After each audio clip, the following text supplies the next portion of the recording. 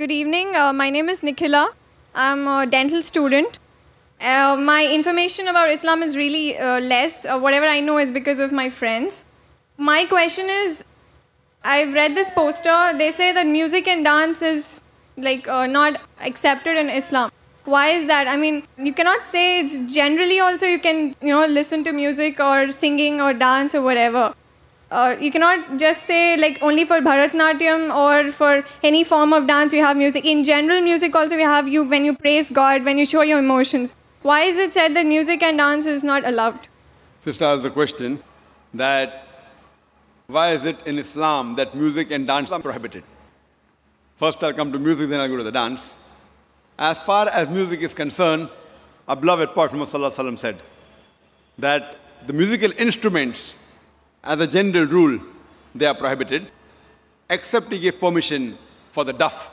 That's the one-sided open drum, called as duff or duffli.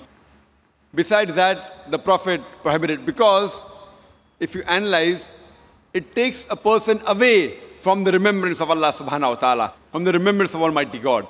That's the reason when we hear these, film songs, whether it be Hindi, it may be Malayali or Tamil or whatever it is, you find that in these film songs, most of the words that are mentioned, they are far away from reality. The hero tells the heroine, "Main tumhare chand tod ke leke aunga, main tumhare sitare tod ke leke aunga, I'll get the moon for you, I'll get the star for you." We know it's not possible. No man can get the star or the moon for his lover. But yet, we keep on repeating because of the ambience, because of everything.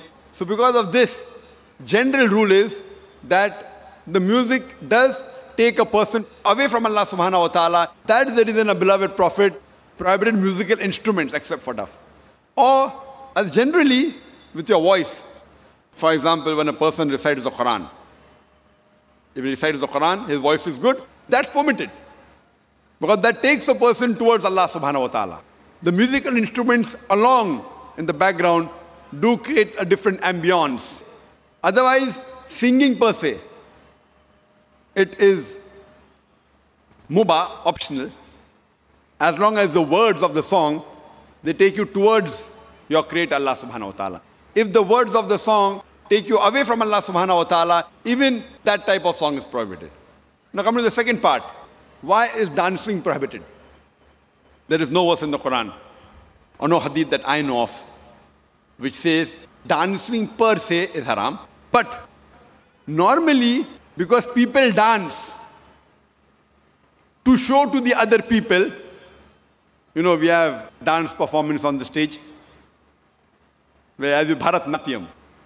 Now you're doing Bharatnatyam on the stage and thousands are watching you. So normally in terms of the hijab reason, we wouldn't like to expose our ladies, our mothers, our sisters, our daughters on the stage and thousands of people looking at them.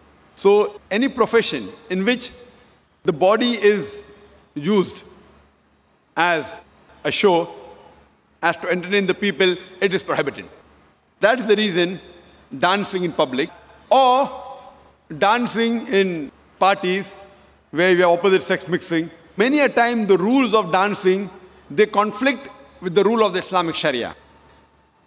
Normally when you have a dance, you have pairs, male and female, and most of these pairs, that the girlfriend, boyfriend, and you dance in front of other people. So because it breaks the system of Islamic hijab, that's the reason per se it is prohibited, because it goes against the system of hijab.